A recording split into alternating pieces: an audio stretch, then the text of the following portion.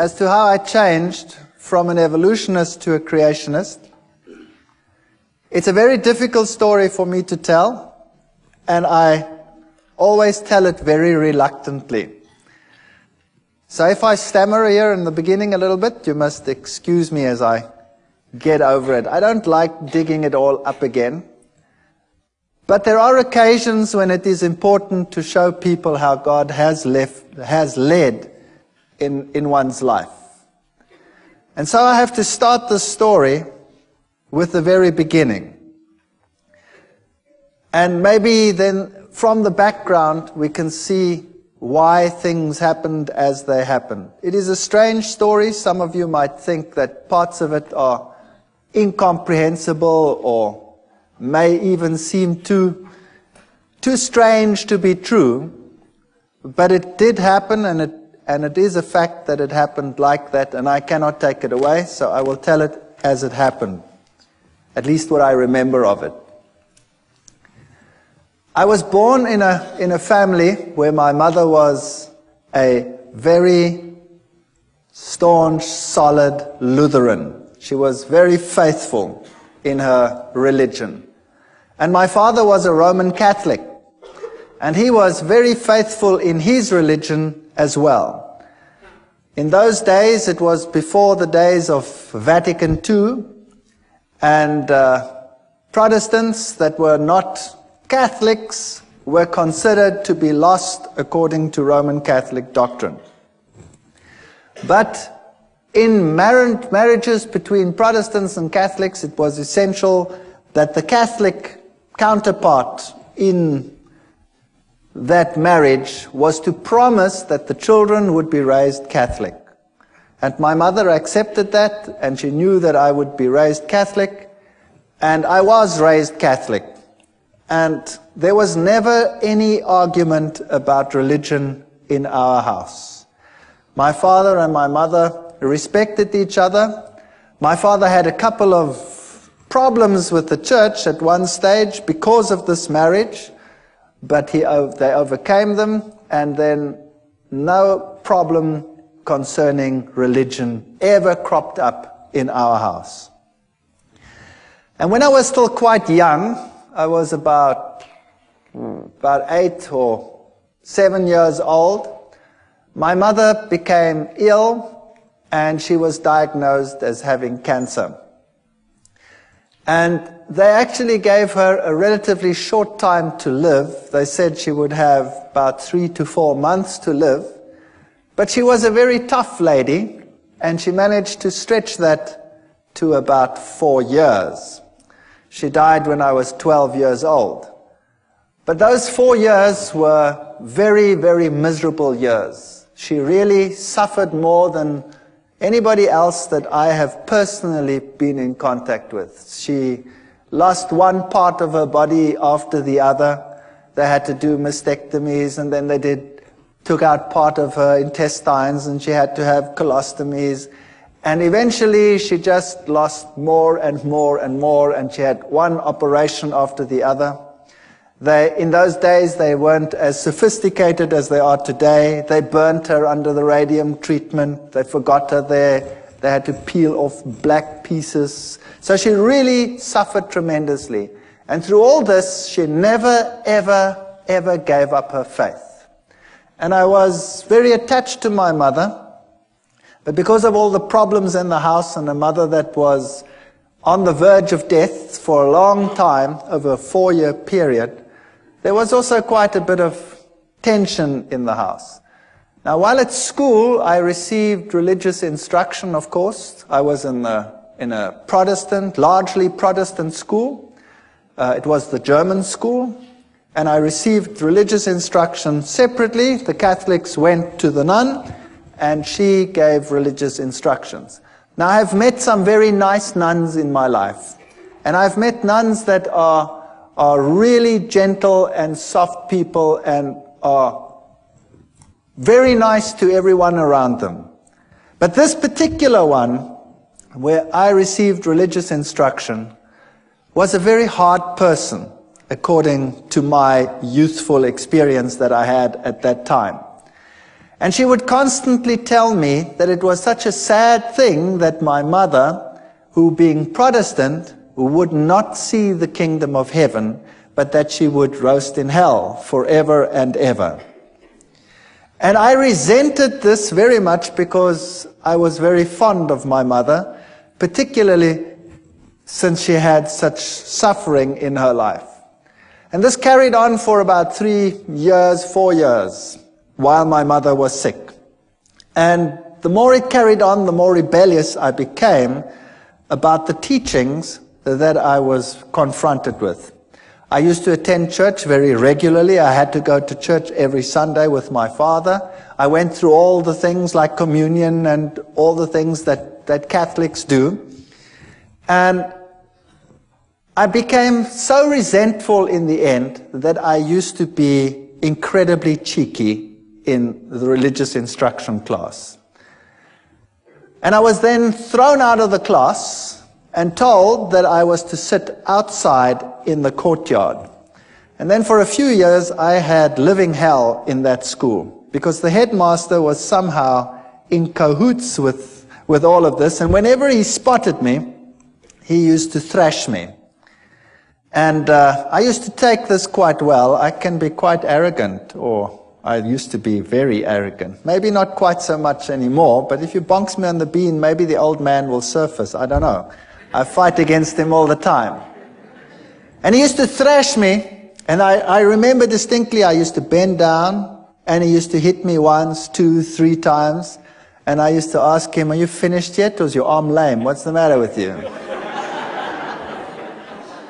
And he used to get so angry that he used to really whack me, and when he got to 6, then I'd say, "1 more please, because then I can take you to court. You're only allowed to hit me 6 times. That's the law."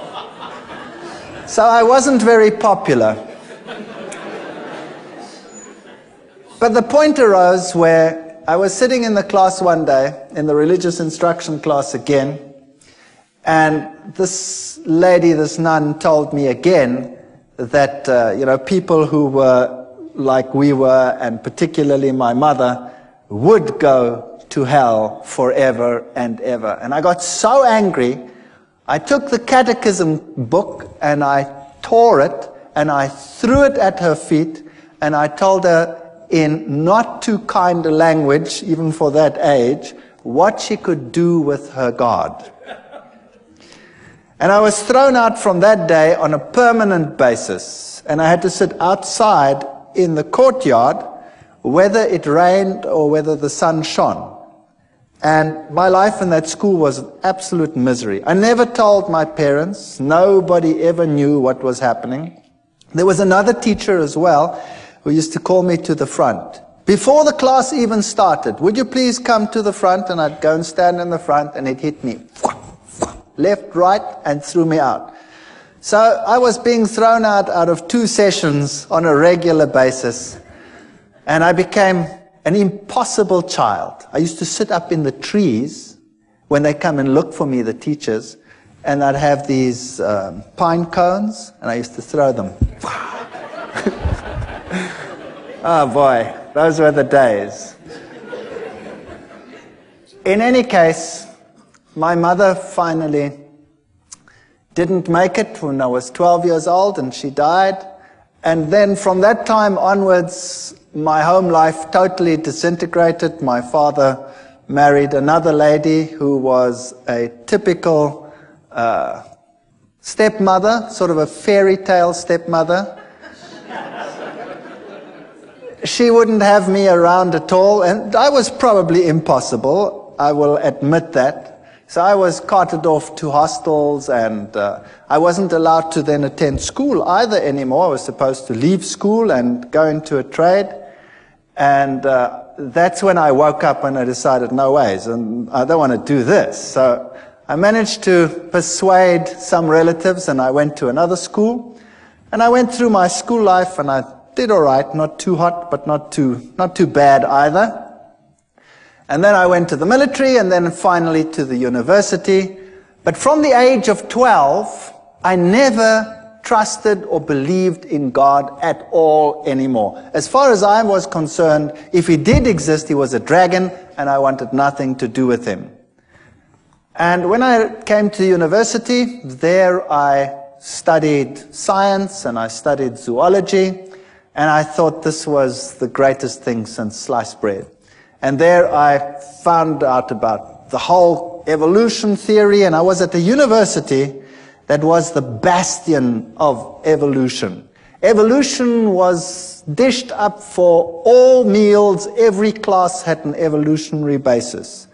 And it's amazing because it started off as a religious university, and it has a big theology school, and yet the science faculty was incredibly secular, and in terms of its teachings, very, very evolutionary.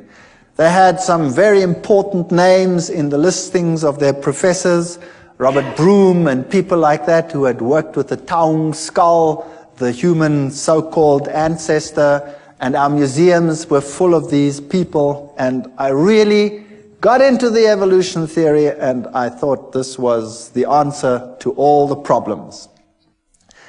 While at the university, I had a roommate. I was in the hostel there, and my roommate was a very nice guy, but he was very new age, even for that time. That's a long time ago. So the word New Age wasn't even known at that time. And he was into Scientology. You know the science of Scientology, where they put you on the e-meter and you go through your past lives and through all the problems that you had, and you clear your karma by talking it through and talking it out, and then eventually, well, then you become God and you've got it made. In any case, he became my best friend. And I had nowhere to go on weekends. I had nowhere to go during the holidays. I always had to work, put myself through university, because my stepmother had convinced my father that he mustn't pay anything, so I put myself through. I had a great relationship with my father years later, so that'll come right, as you can see. Even the worst situations can come right. And on holidays, I didn't know what to do, so I used to go home with this chap to where he lived, 2,000 kilometers away in another city called Durban. And every holiday I used to go home with him because I had no home to go to. And there I met my current roommate, my wife, who happened to be his sister. Far better roommate than he ever was, I'll tell you. And I have to tell you a little bit about her background. Now you know why I was an atheist. I didn't believe anything. I accepted the evolution theory. It was the answer to all my problems. Now, her background was entirely different. Her father worked in his younger days for a newspaper, and he was sent to investigate all the strange occult occurrences in the country. So he worked for this newspaper, and he had his team and his infrared cameras and all the stuff that you need. And he toured the country from one strange occurrence to the other. He was very skeptical. He believed nothing. He thought it was a big joke, and seances were a big joke and a big fake. And as he attended one meeting after the other, he realized that this was no joke. When he started investigating some of the strange events, and he'd put up a camera at one seance, he was putting up cameras, and he was always looking underneath for hidden mics and what have you, and something grabbed him.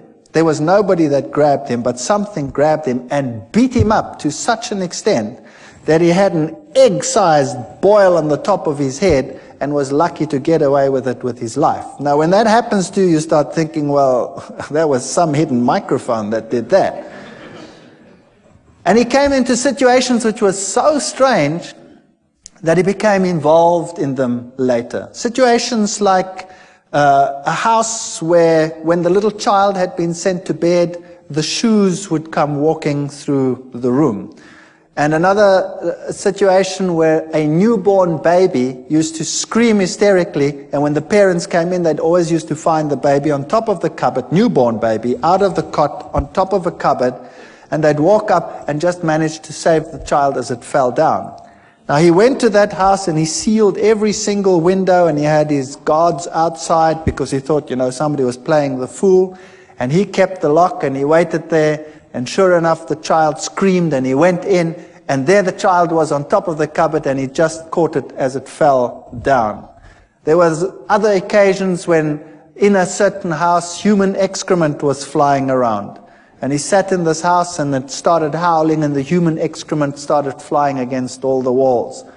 Strange, strange occurrences. Witchcraft of the worst kind. There was one house that was plagued by a baboon that used to come in and tear everything apart. That's a big ape. And it tore everything apart, and it terrorized this family, and they could never catch it. And then one day they shot this baboon as it came in, and it ran out, and the blood trail ended up on the veranda outside. And as they came out, the blood trail ended, and there lay one of the workers dead. So this was typical African witchcraft as you find it in Africa, in some places even today still. And this convinced him that there definitely was something going on, and he got into seances more deeply, and then he started learning that, you know, there were higher mediums and lower mediums, the riff-raff mediums for the lower people, the higher mediums who communicated with the better spirits. And this is how he became involved in this type of thing, and then eventually he moved into the New Age sort of movement and became very high up in this sort of agenda. He wrote books on it, and he was very well received in those circles. Later in life, my wife's parents got divorced, and he married a person, a lady, who was also very, very high up in the New Age movement. In fact, she is one of the instructors in the Course of Miracles. She teaches people how to become Christs and to perform miracles. Incredibly evil situations sometimes in that house, and the occurrences that happened in my wife's house as a child were very strange indeed. They would have one chair where there was always someone sitting breathing heavily. And they had a cane that used to go walking and a rattling and sort of things like that. She grew up with this situation. To her it was nothing. She was used to it. Now to me it was very strange, and I was an atheist. I didn't believe anything. I tried to rationalize it in a scientific sense. And then when my wife and I got married, we moved to the city where I was in the university, and for years there was no real problem.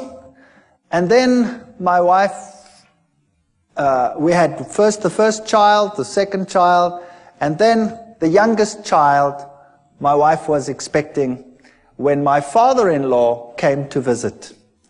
And he moved into an outside flat that we had, an apartment, and there he stayed with us. Now thinking back, I know that this is where it all started. Because if you have an occult presence, then you will have this influence on your home for a long time. I can perhaps tell you that when we were just married, we moved to very close to them, and there were very, very strange occurrences in our house. Absolutely horrendous occurrences on some occasions. Our dishes would fly through the rooms and smash against the walls and things like that. Or you'd park the car and the car would rock and fall over against the side of the garage. We had very strange happenings on a previous occasion. But you forget about those things, and later on you rationalize them as well, and you say they didn't exist or they were strange. When my wife was expecting this last child, when my father-in-law moved in, she became very ill indeed. So ill that we didn't think that she would survive. And she was in hospital, in and out of hospital, and on a respirator, and she was very, very sick. And then we decided that there must be something wrong with this pregnancy, and the doctors had a look at it, and they said that the best thing to do would be to have an abortion, because the child was probably dead. They didn't have a scanner at that stage in those hospitals, so they couldn't tell properly, and they didn't know whether this child was perhaps dead. So we decided that we'd have to transfer to another place where they could do a scan, which we then did. And she was very ill. She had a very high temperature. And they did the scan. And this little fetus was only about so big. And he was perfectly well. And he was sucking his thumb. And we decided that we weren't going to do this. We were going to sit through it and see what happened. And eventually, through 9 months of hell, and of sickness and coughing, and more in hospital than out of hospital, my wife was discharged, the child was born, and this child was the most miserable child that you can imagine. He was impossible. He used to scream from morning till night. If you wanted to feed him, you had to wrap him round and round in a blanket so that he couldn't move his arms, or else he'd claw and scratch at you while he was trying, while you were feeding him. And if you put him to bed, he would scream and scream and scream. And so we had a technique where you sort of sit there and rock and rock and rock the bed until he finally falls asleep. Then you sneak off to bed and you try and fall asleep, and the minute you sleep, he screams again. And this carried on for months. It was absolutely chaotic. And nothing you could do could console this child. My wife was a wreck. I was a wreck. We were all totally destroyed.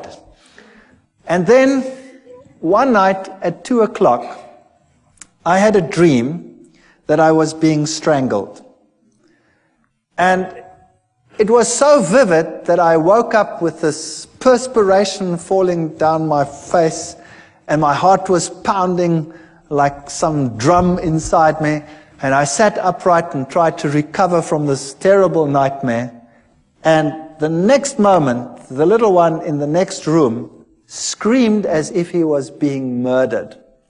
And my wife and I got such a fright, we stormed out of bed, ran to this little baby, picked him up, and as we picked him up, he started shaking violently. And his temperature would rise, and then he'd go into fever cramps. And so we rushed him off to hospital, and they had a look at him, and they had to put him in a refrigeration tent. They had a tent sort of that's cooled, and put him on a drip, and then it would be touch and go whether he would live or whether he would die. And he'd recover from this and come back home as impossible as he was before. And it would go fine for about 2, 3, 4 weeks. I can't remember what the gap was in between. And then precisely 2 o'clock at night, exactly 2 o'clock, it was uncanny. We had a clock on our bed, and it was a display clock, so you could see exactly 1400 hours and 2 o'clock, whatever it was, 2 o'clock in the morning. That's when I woke up with this terrible feeling that I was being strangled.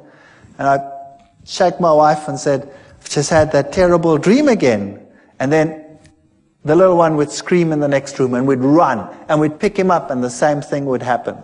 It was so bad that we would think that we wouldn't make it to hospital, the child would die. There was nothing you could do. As soon as he started the screaming, his temperature would just rise. And it would just go so high that he would fall unconscious. Eventually they got to know us so well that the hospital had this place prepared for him whenever it was necessary. They didn't know what was the matter with him. They could never find out. On one occasion, the doctor said they have to do a lumbar puncture because there must be something wrong with his cerebrospinal fluid. Maybe he has some brain infection that is causing this. And I remember taking him to this hospital, and he was just a baby. And afterwards, he screamed so that my wife became quite hysterical. When the doctors came out, they said, this is incredible. There were 4 adults that had to hold this child down He was less than a year old, and the 4 adults had to hold him down because he was plucking them around. So this little chap was, if anything, definitely very much possessed. And you can rationalize it if it happens once, and you can rationalize it if it happens twice. But if it keeps on happening for weeks and months on end, that at precisely 2 o'clock you have an experience in one room, and then immediately thereafter there's a scream in another room, then the law of statistics tells you that no matter how atheistic you are and no matter how scientific you try and be about this issue, the two incidences are connected. And I was sitting in the hospital one day. My wife and I took turns to be with the little one, and he was in a very bad state. And it had happened for the umpteenth time. And there I was in the hospital, and I was marking papers. I remember it as if it were yesterday. I was marking. And all of a sudden, in this refrigeration tent, this child started shaking. And he started getting one of these attacks and fits in his bed. So I went and ran and called the nurse, and I picked him up, and he shook so that he tore the drips out. Now, this child had been on so many drips that they couldn't find the veins anymore on his arms or on his legs, so they had to put it into the veins here on the head. And he shook so that they tore out. Now I've got this child in this fit, and I've got this child with this thing torn out, and he tore the vein completely, so the blood was running down his face.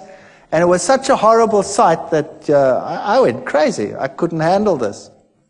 And eventually he calmed down, and they put him back in the tent, and they got the drip back in, and he managed to survive the night. But that night I sat there and I said to myself, what can I do?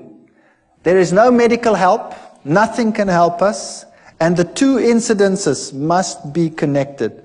Where do I find help for this situation? And they tell me, once a Catholic, always a Catholic. And as I was sitting there that night in that hospital, mulling over these things, you know, the images of the Catholic Church and its power over demons, and the film The Exorcist was just in circuit. And I thought to myself, perhaps I can go back to my old church and ask them to help me. So I made a resolution that I would do that because I had no other way out. And the next day I went to the Catholic Church, and the Catholic priest was sitting in his room, and I remember this as well too. He had the glass there, and there was a brandy bottle there, and he wasn't too sober. And I went up to him and I said to him, you know, I'm a Roman Catholic, but I don't come to church, and I have a problem. And he said, well, what is your problem? He was very nice. And I said to him, well, you know, I'm an atheist and I'm a scientist. I don't want to talk about this thing like it. And I sort of ummed and ahed, and I said, yo, you know, well, I have a problem at home. He says, well, what kind of problem? I said, well, it's a problem concerning strange happenings in my home. And he says, oh, no, I want nothing to do with that. And he said, it's not my field. Give me your name, give me your telephone number, we'll come back to you. So I gave him my name and my telephone number. All I'd said was, I have strange happenings in my home. That's it. And I went home and I thought, well, that was a lot of help. Thank you very much. And I wasn't home very long when I got a call from another priest. And this one sounded very sophisticated. And he told me whether I would like to meet him at a monastery nearby. So I went to the monastery, and there was this old man. And he was so impressive. He really made such a powerful impression upon me. He told me to sit down, and then he started to tell me what the problem in my home was. And my mouth fell open. If there was a fly, it would have gone straight in. He told me there was a problem in my house, that Satan was trying to kill my son. and that we were being terrorized. And I said to him, that's impossible. How do you know that? I never said anything to anyone. He says, never mind how I know. I also know, he said, that the problem in your home is so severe that it will take the highest levels of action in order to get rid of it. And we will also have to say a mass in your house. And then he said to me, it is illegal for me just to say a mass in any house. To say a mass in a private house, I need to have permission from the bishop. And I already have it. Here it is. And there was the signed permission from the bishop to say a mass in my house. He knew beforehand what was going to happen. He knew beforehand that he needed the permission, and everything was arranged before I even told them what the problem was. Now that blew me out of the water. Then I said to him, fair enough, then you can come to my house and you can do whatever you have to do, but I have a problem in that I was am an atheist, and I haven't been to the church, and now you're going to say mass and all these things in my house, and you know, I've been a bad boy all these years. And he said, but surely you won't be an atheist anymore. And I said, what about my wife? She's not even Catholic. She's Dutch Reformed. He says, no problem. So he came and he spoke to my wife, and my wife was as impressed as I was, very impressed. And he said, take me through the house. And we went through the house, and when we got into the little one's room, all of a sudden, he started falling around. And he couldn't stand anymore, this old man.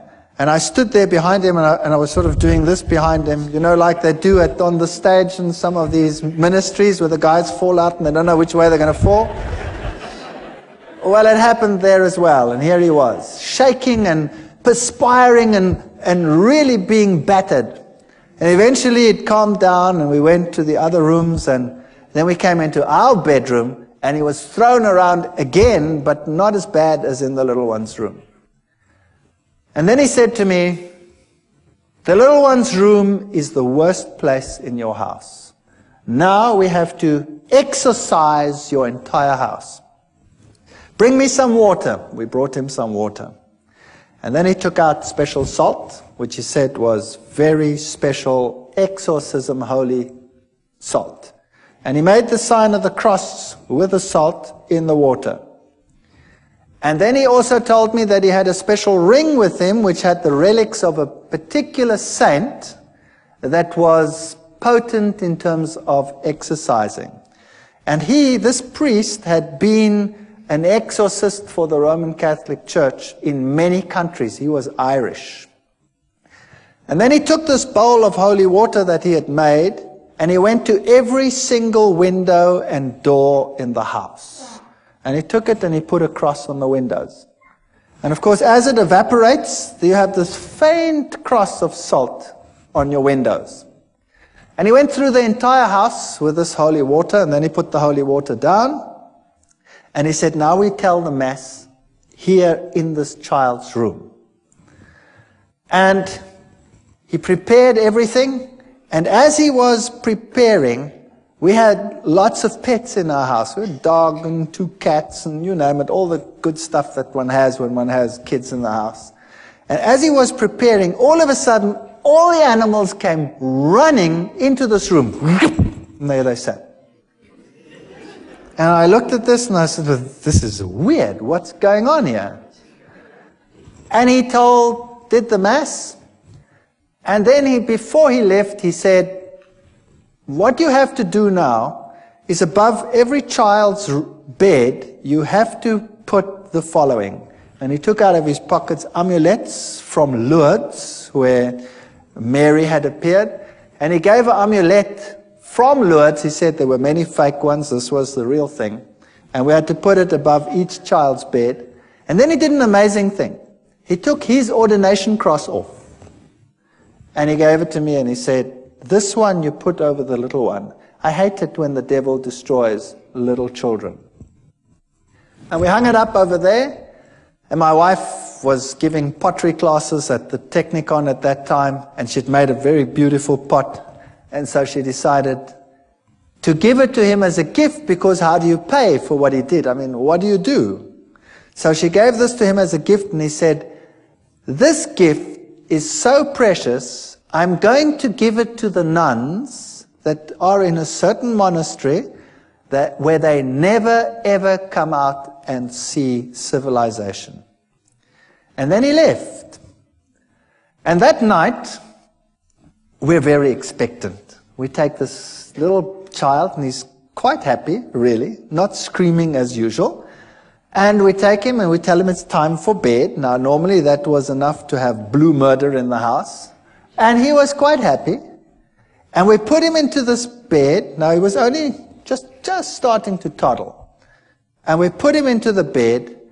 And this child had always, when you put him into bed, gone into a fetal position and started bashing away and screaming and going blood red and going totally crazy.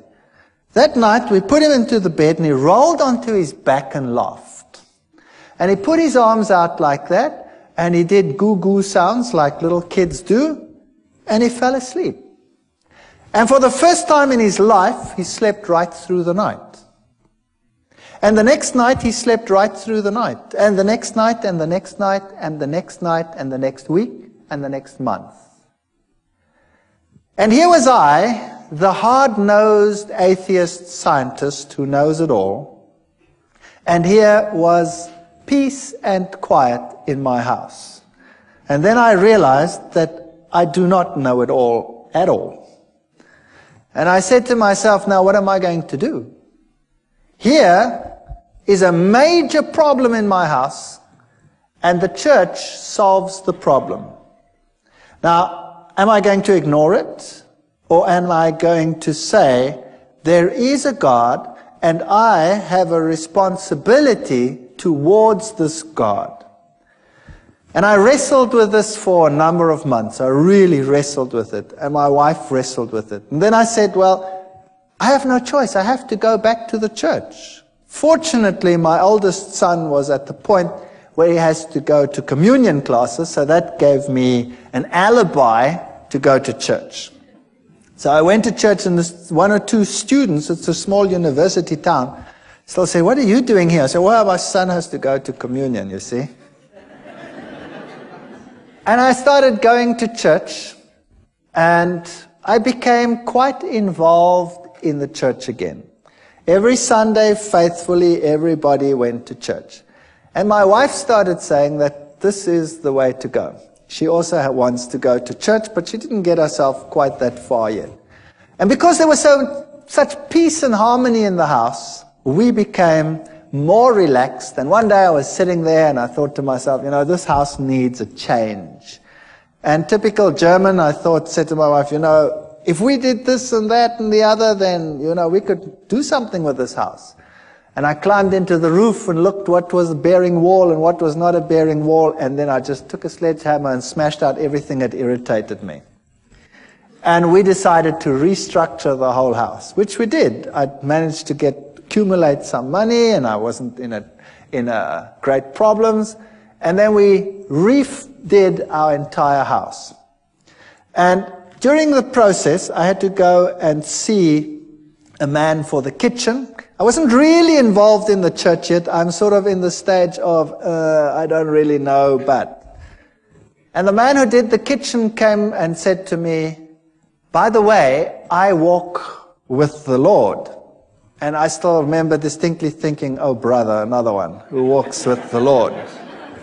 And I said to him, okay, that's fair enough. You walk with the Lord. I was very cheeky.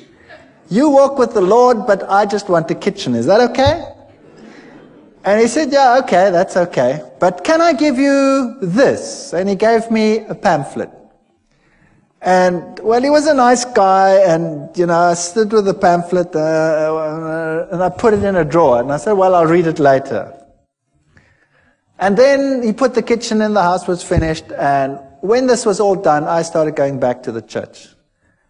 And this carried on for a period of 1 year. And I faithfully went to church regularly. And I always sat there on a Sunday morning and I marveled at all the things that I knew were happening in the Catholic Church. I went through the catechism again as my son went through the catechism.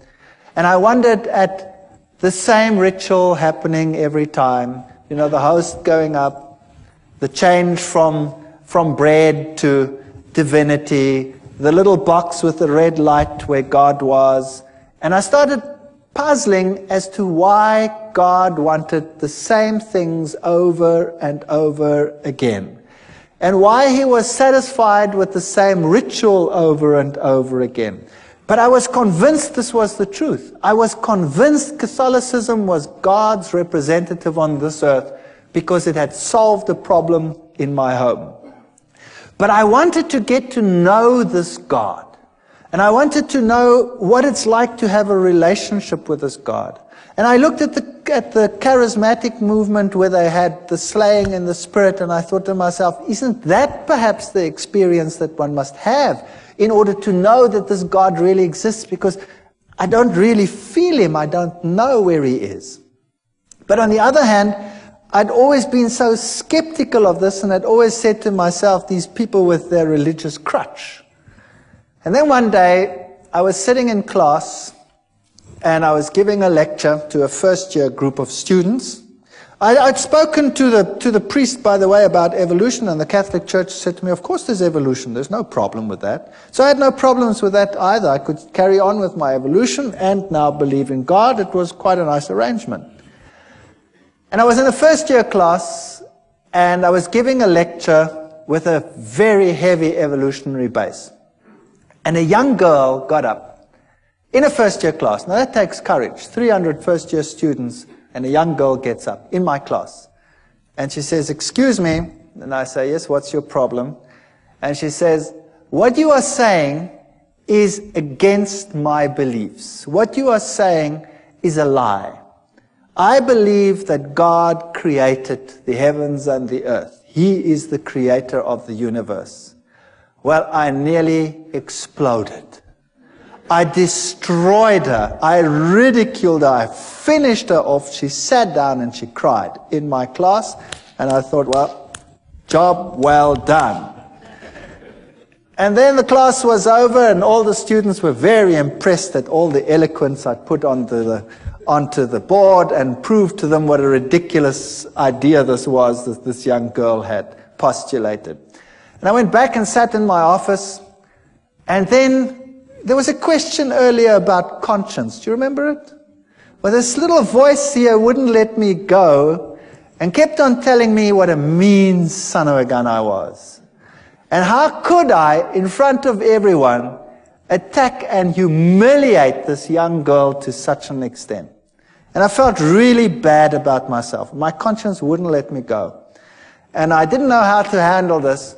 So typical Catholic way, I thought, well, on the way home for lunch, I wouldn't stay far from the university, so I always went home for lunch. I'll go by the Catholic Church and sit there for a while, and hopefully the feeling will go away. So I drove past and I went into the church and I sat inside, and it was locked. The door was open. You could come to a few pews, but around the altar it was locked because thieves had been stealing. And I sat there and I spoke to God, and I looked at the little red light, which means that the host was present there, so God was present. And it struck me that he was locked up in that little box.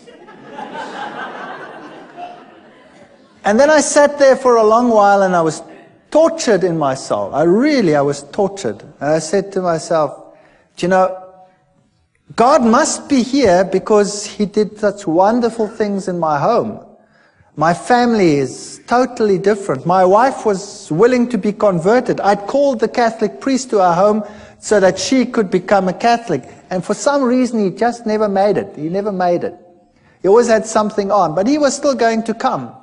And I sat in that church and I wrestled with God, and I told him that I have all these feelings and I don't know where he is, and I've never really met him. And I know that in other churches, all these exciting things happening, and here, you know, we have the same thing every Sunday, and where are you? And I sat there in the pew and I said, okay, God, if you really exist, then now you must show me, because I really cannot find you. And with that feeling, I went home, feeling a bit better. And typical me, I was home quickly, and then I started rummaging in the drawer. I was looking for something, and all of a sudden, as I rummaged in this drawer, I pick up this pamphlet. This is now a year after this man who was walking with the Lord gave me this pamphlet. And I pick up this pamphlet and I start reading it. It was in German, and it had 3 columns. It had the law of God on the one column, and it had the law according to the Catholic Church, and it had the law according to the Lutheran Church. And then it explained how the commandments had been changed by the church, and it had the Bible texts of how it had been changed. And I thought to myself, now what rubbish is this? This is absolute garbage. And I said to my wife, I didn't say that, I called her by her name. I said, have we got a Bible in the house? And she said, no, I don't think so. I don't think there's a Bible. I said, surely there must be a Bible in the house. We've been going for church for almost a year now, and there's no Bible in the house. There were lots of catechism books in the house. So I grabbed the catechism book and opened it up and looked, and sure, the commandments as on the pamphlet were identical to those in the catechism book. And then I remembered an old box that an old lady that had died had left me. And I'd put it in the garage after having sorted out some of the things. And I remembered there were a whole lot of books, and I knew that little old ladies probably would have Bibles. So I went outside in the garage, rummaged in this box, and sure enough, here was an old Bible, an old German Bible. So I went inside and opened it up, and there it was. The 10 Commandments were totally different to what they were in the catechism book. And this puzzled me.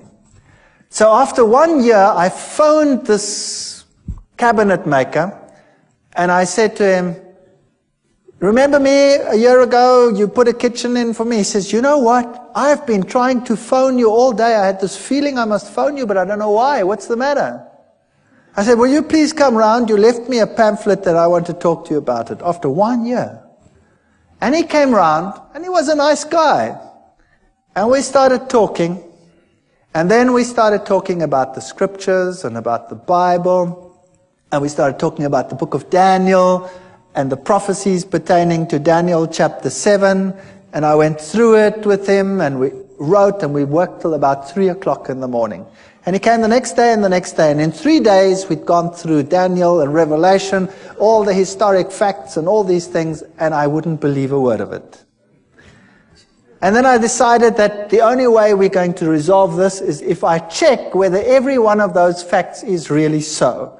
Whether those kingdoms and those kings and all these things are really so. So I went back to the university, to the history department, the theology department. I got everything that I could lay my hands on, and I checked and verified, and it was really so. And then I started finding out that the little horn of Daniel chapter 7, if you take it as the Bible says, can be none other than the Roman Catholic Church. What a shock that was to my system. Then I got the Protestant view of the little horn being Antiochus Epiphanes IV, and I went through all of that and found out that it can't be him because none of the criteria fit. And also how the scripture had been changed on some of these points. But to be fair, I invited the Roman Catholic priest to my home. And I said, would you please come to my home? I have to talk to you on an issue. And he came. And my wife was there and I was there. And I took the Bible and I took the chapters in Daniel and I went through with it in detail, and I showed him the change of the commandments and all these things. And then he said to me, I can't talk to you on this issue because I'm not into scripture at all. And I was stunned. Here was a priest and he was not into scripture. He says, we have some specialists who are into scripture. But it doesn't make any sense to me, he says. And then he left. And then I had the ministers of other churches, and we argued right sometimes till the late hours of the night as to what the little horn was. And every time they come back to Antiochus Epiphanes, I'd show them, but it can't be because he comes after Rome, etc. It can't be in Greek times. And eventually they would all leave as well and say it can't be any other way. So I was confronted with this tremendous dilemma. And then the worst thing of all was we started talking about the Sabbath, this other man and I. And we went through the whole Sabbath thing. And then I said to him, but this is ridiculous. How can you keep a commandment which you keep because the Lord created in 6 days, the heavens, the earth, the sea, and all that in them is? That's ludicrous. Everything came into existence through evolution. And he said, no, it came into existence through creation. God created it. You know, and the little girl pops up into my mind. And I said to him, but that's rubbish. He says, I'll prove it to you. I said, you try. And he tried. The next day he was at my house with a pile of books like this, all on creationism, and he gave them to me. And I remember going through those books. I was sitting in my office. I used to give my class and run back, and I went through those books very quickly. And I gave them back to him in a very short time period and said, there are your books. And he says, what do you think? I said, I've never read so much garbage in all my life. So he said, don't worry, and he brought me another pile like that. And I went through that lot, and it was so confusing and so full of garbage. So I gave it back to him. And I said, it's so unscientific, I cannot accept this. So we argued about God being a creator or not a creator, and I would kill him with science. I had all the terminology. I was a lecturer. I was an evolutionist. I knew what to tell these people. I've been trained to wipe out people who oppose, you know, the scientist on any of these fields. And he got so frustrated with me. And then one day he was so frustrated, he says, you know what? I said, what? He says, I haven't got a problem with evolution creation. You have a problem. You solve it.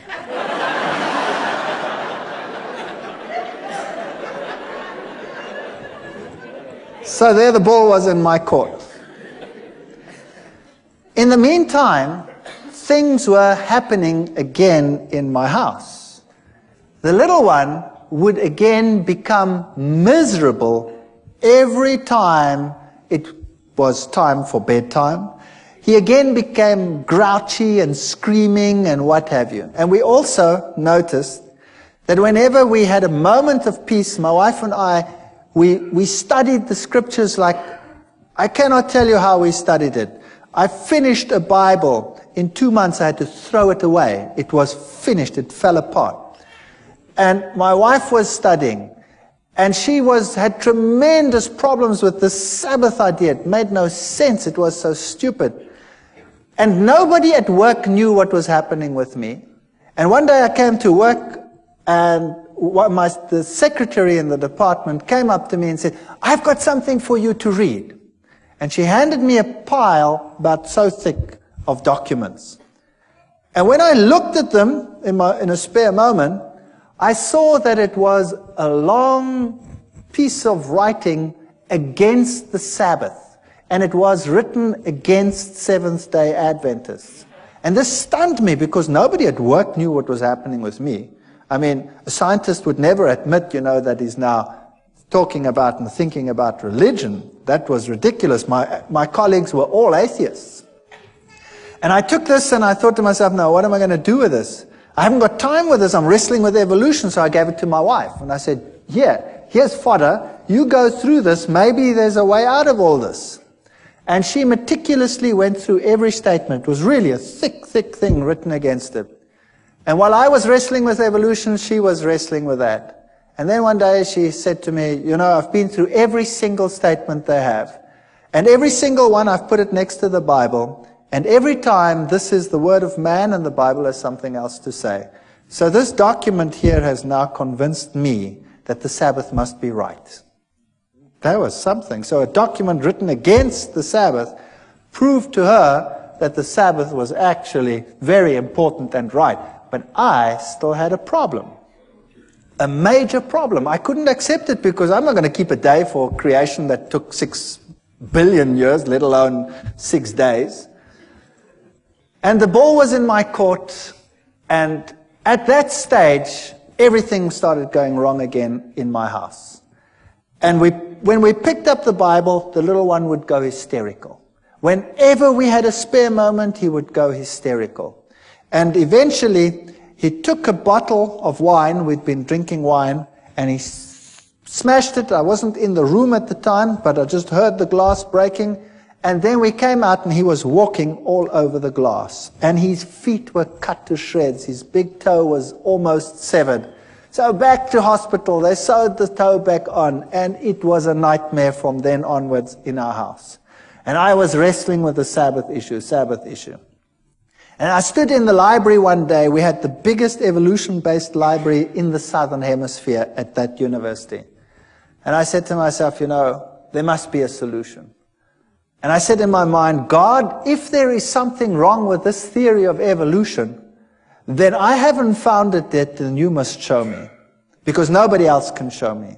And I went into this library, took out a book. And as I walked out the door, a colleague stopped me and he said, hold it. There's another book you must take, which is the same book as that one, but the new edition, it's on the back shelf. Very strange. So I went to the back and I took that edition as well. I took them both and I went to my office. And then I started reading. But I started reading them both at the same time. And then as I looked at the one, the old edition would say that there is a major problem with the cetaceans, with the whales, because they appear suddenly in the fossil record fully formed. And there is no evidence that the one gave rise to the other. The new edition would couch it all in scientific terminology, would say cetaceans have an ancient origin and evolved from such and such to such and such and such and such and such and such. And I went through them, one model after the other, and the old one would admit to the problem, the new one would never admit to the problem.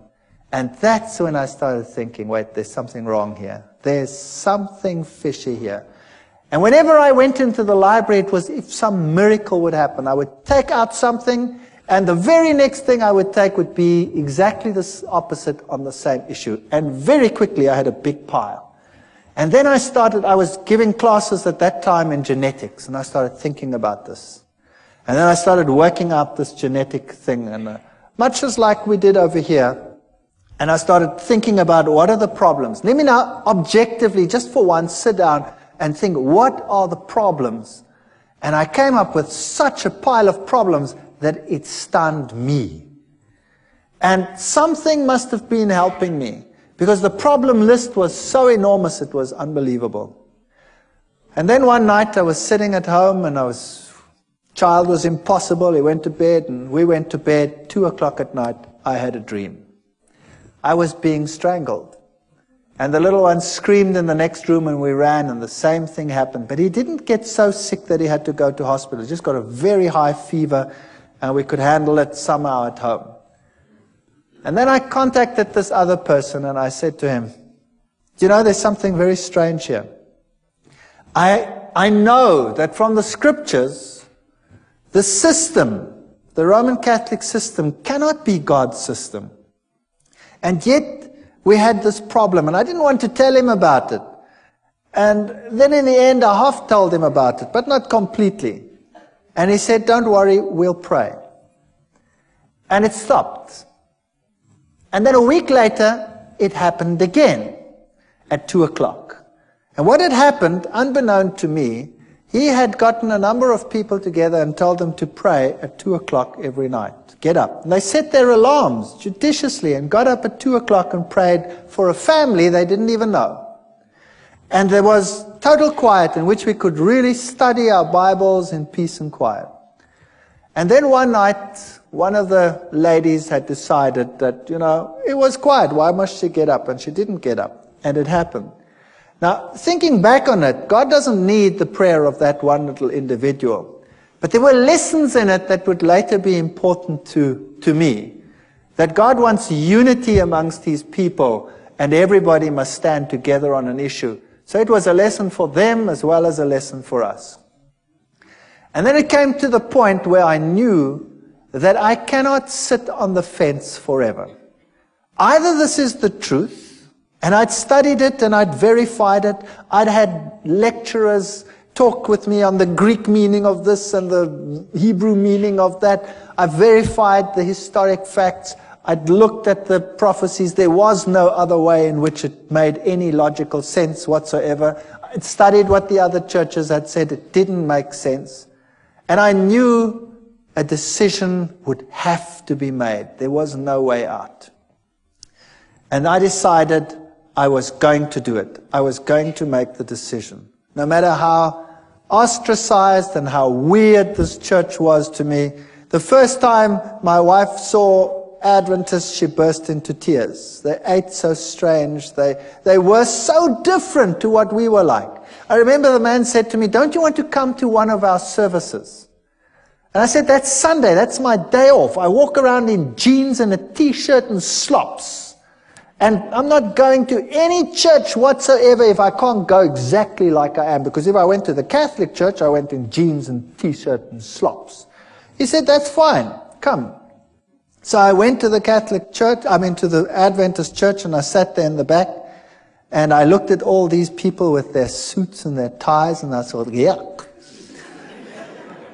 And they all looked at me, but they were all pleasant about it. And strange things like that. And I didn't like the setup. I didn't like what they looked like. They looked so different to everyone else, you know. My friends were rough, and they would make coarse jokes and all kinds of things. And these were so different. My wife burst into tears when she saw this. She said, "I don't want that lifestyle. I want my old lifestyle. We used to sit around the swimming pool and drink beer and have friends over and, have parties and stuff like that." And they were so different. It's so night and day difference that you think you could never be happy over there. She cried and cried and cried, but knew somehow she'd have to go back in any case. And then one day I decided that I couldn't take it anymore at work with all this evolution teaching.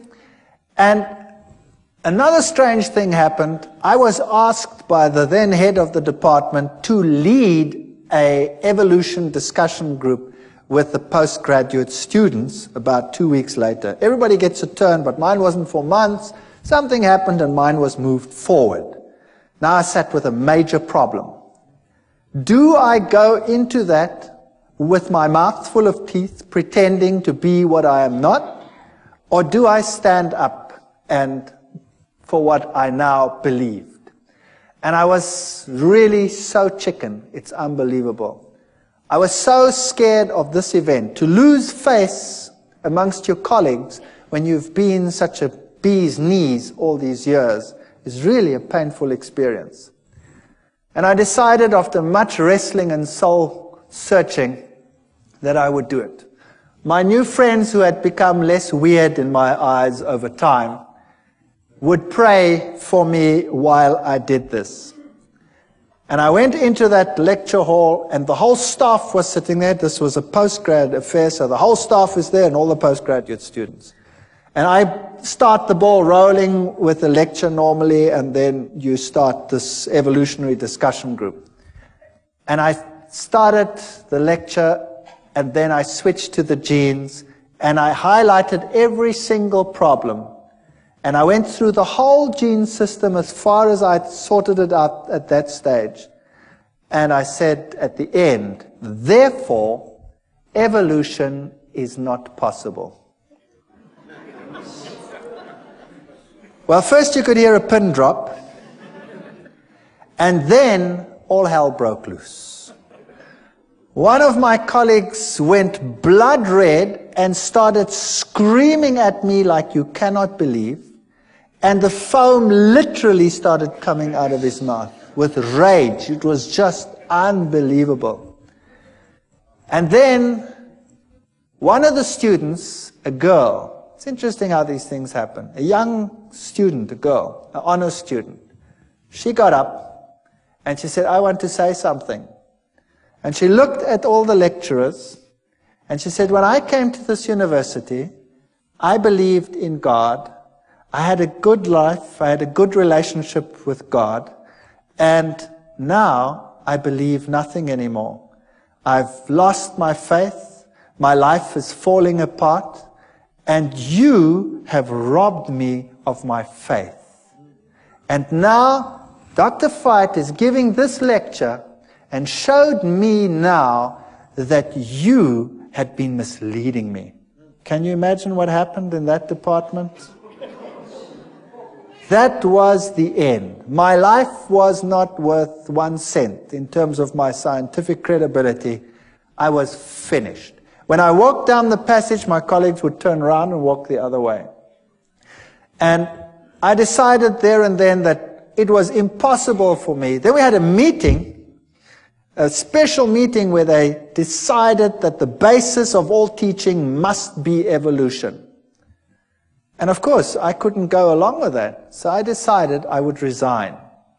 So I resigned. And the head of the department said, you know, you can't just do this. I mean, I had a lot of students, and I was quite popular amongst the students. And I had most of the postgraduate students were under my supervision. And then the rector of the university called me in. And the rector said I must come to him. And I thought to myself, wow, now I must go to the rector. What do I do? I've got nothing decent to wear. I've never possessed a suit in my life. I bought a suit to go and see the rector. Can you believe that? And when I put on this stupid suit to go and visit the rector, something struck me between the eyes like a hammer blow. It's just a personal thing for me. I thought to myself, now look what you're doing, you idiot. You go and put on a suit to go and speak to a man, but when you go to visit God, you go in jeans and a t-shirt. Purely a personal thing. I don't mind anybody coming to church in jeans and t-shirts. That's fine. It's just for me personal. And that bugged me. And then I went to the rector's office and I sat there opposite the rector and we started talking. And he talked with me for 1 hour. And it was very difficult for the university to get rid of me because I had all these students. And we started talking, and then eventually he said, you know, what if you decided that you do not rock the boat anymore? Then, you know, we could give you something better. Well, that would be a professorship. I was a pretty young guy. I would just about be the youngest professor in the university. And I looked at him and I said to him, the price is too high. And I will leave in any case. And then he says, that's very interesting. By the way, who do you think has the truth? And there I sat, my mouth full of teeth. Do I admit that I believe that some little sect that everybody detests has the truth? And do I say this to a man who has this high position in this university and in the government at large? And I said to him, well, you know, religion, Christ, churches, whatever. I can't even remember what I said. And he said to me, no, that's not what I want to know. I want to know from you, who do you say has the truth? We went through the same ritual again. And he stopped me and he says, no, I don't want to know that. I want to know from you, who do you think has the truth? And I started off with this again, and in the back of my mind I heard this terrible cock crowing. 3 times I thought, oh.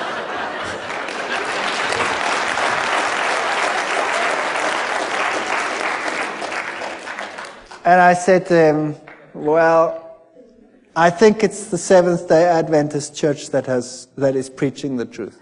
And I thought, now that's it, I'm a dead man. And he said nothing, not a word. He just said, oh, well, thank you very much. Congratulations on your choice, and I hope things go well with you. And that's it. And I resigned from the university. And I put my house on the market, and the very first guy that walked into my house said, "Wow, what a house," and he bought it. The very first guy. And there I had this money, and I knew now my scientific credibility in the world was over. University was a career that I'd given up for my faith, and God would take care of me from now on, and things are going to be just honky-dory. I'm going to now take this money, and we're going to do something great with it. We're going to start a little farm somewhere, and we're going to get people to come, and we're going to witness, and we're going to do great things with all this money. And I got some guys together, and we started this thing. And then we planted wheat, and the wheat grew like crazy. And it stood so high that the farmers in the entire district came and said, "You guys, you were at university, you know something special." And I said, "Well, nah, we're doing exactly the same thing you're doing," but I think to myself, it's because we're walking with God now. That's why our grain is so much higher than yours. If you would do the same thing, then your grain would also be better. You see, once a Christian boy, everything will go just great. And I was quite happy to be out of the university, and we moved out to this place, and we started this whole thing going.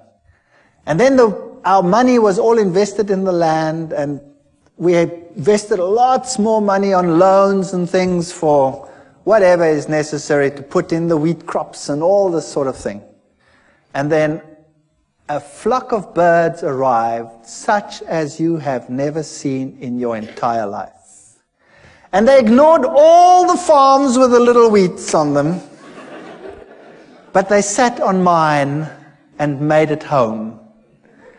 And they were just stubbles. And then, you name it, it went wrong. Sanctions came in against South Africa at that time. The economy was totally destroyed. Interest rates that had been at 3 and 4% shot up to 28, 30, 36% in some cases. And loans that were nothing to repay became a total nightmare. And the only means of making money was taken away, and we were totally destroyed. Everything I ever possessed was gone with the wave of a wand. It just ran through my fingers. And all the crutches that I'd been leaning on were gone. And the birds ate my fields. And I said to God, "How can you do this to me? How can you destroy me? How can you allow this to happen? And I have no means of supporting myself. I have nothing. My scientific credibility is zero. I can never go back to my previous job. I'm finished." And it got worse. And it got worse. And eventually we had nothing left. No food, no nothing. And my wife and I and the children, we sat down and we talked about it, and we decided, if this was the truth, and I don't believe that all the things that had happened were from the other side. You see, when I made my decision, that child of mine had changed. He became a totally different child. Whereas before, he wasn't sick, but he had a dark, somber look in his face. He changed to such an extent that he became the sweetest, nicest child in our entire home. He became a pleasure to live with. And I knew that what had happened before was a ruse. I know the Bible says Beelzebub wouldn't drive out Beelzebub. But what had happened in my house is that he wasn't driven out by Beelzebub. When the Catholic Church had come and done its thing, Satan had told his demons, stand back. And when you stand back and allow the child to lie back and relax, they will be ensnared twice as much as they were before. And it happened. But after we made our decision, this child was completely cured. He is the most spiritual of all my children. And he is so different that I knew that had to be from God. It was a totally different ballgame. The other interesting thing that happened was That same Catholic priest, after all this time, more than a year, out of the blue, while I was wrestling with this decision, phoned me. And I picked up the phone and I said, "Hi." And he says, "I'm Father so-and-so." And I said, "Yes, that's strange. Why are you calling me?" And he said to me, "You know your father who's dead? Your father is having terrific problems out there in purgatory." It's true, he said that. And I said to him, "But how do you know?" Having done the study on the state of the dead and all these things and knowing what happened, I said to him, "How do you know?" He says, "The nuns that never see the world, they have been told by the other side that your father is in trouble and he is in trouble because of you. And you had better get back to the church quickly. And you had better start praying and having masses said so that this problem will go away." And I said, "Thank you very much for the information," and put the phone down and remember thinking, "You're too late, devil. You are too late." That man was a nice man, and he is deceived, I know. And the Lord will hopefully lead him to a better life and a better understanding one day. But here I was on this farm with no money, no means, no nothing, destroyed career, no chance of getting back, ostracized, laughing stock of the academic world, and no money. And we knelt down and we claimed every promise in the Bible and said, "Lord, you have promised you will take care of all our needs. You have promised that the children of a righteous man will never be seen begging in the street. There is no way out of the dilemma that we have. There is no money, there's no food, there's nothing. But we believe your promises." And we wrote a letter, and we put it down in writing, all the promises, and said, "You cannot lie. Therefore, these promises must be for us. And if our life out here is destroyed and our farm is destroyed, then so be it. There must be something else that you have in mind." And then we went to bed. And the next morning at 8 o'clock, the phone rang, and a professor from another university phoned me and said one of his colleagues has got a major problem and has to go away and has to take extended leave for a year. And they need someone to replace immediately, and the subject being taught is exactly the same field that I was in. And I said to him, "Well, what do you want me to do?" He says, "Well, you could come and give the classes." And I said to him, "But, you know, what about, He says, "Never mind, as long as you stick with science, and who cares, it doesn't matter. You come and would you do that for us? We're in a jam and we need someone and we know that you're available." And I said, "Well, that would be great. Thank you very much. When do I start?" And he says, "Well, we'd have to get it through the committees and probably in 3 months' time." And I said, "Okay, thank you very much." Put the phone down and said, "Nice try, God, but in 3 months' time, I'm dead meat. I've got nothing to eat." And I was so depressed. And then about 20 minutes to half an hour later, the phone rings again. And it's the same man. And he says to me, "Something strange just happened." I said, "What happened?" He said, "I went to the rector's office to have him sign this thing so we can start the ball rolling. And the rector says, I have no time. I have no time for committees to call them together to get the process rolling. What is it you want?" And I explained to him what I want, that I have to replace it. And he said, "Come here, I'll sign it." And he signed it and he said, "Appoint the man. He can come tomorrow if he has to." So I said, "Wow. So when do I start?" It was Thursday. And then he said, "Monday. You start Monday." I said, "I start Monday?" And I was in another little town, and I had a farm, and there were cows. I was bankrupt, and who was going to take care of these stupid cows on the farm? And 10,000 problems to be solved in one weekend. Impossible. And I put the phone down, and I said to my wife, "I've got a university job, only for a year probably, but it's okay. We've got something to go to. I start Monday, but who's going to take care of the rest?" So we prayed. And we said, Lord, you have one solution. Surely you, knowing everything, must have the other solutions. And we had hardly finished when there was a knock on the door and a young couple arrived. And this young couple said that they were farmers in another country to the north of South Africa. And they were Seventh-day Adventists. And they had been working for another farmer, and he had told them if they are not prepared to work on the Sabbath, they must go, and he'd kicked them off the farm. So he had lost his job because he kept the Sabbath.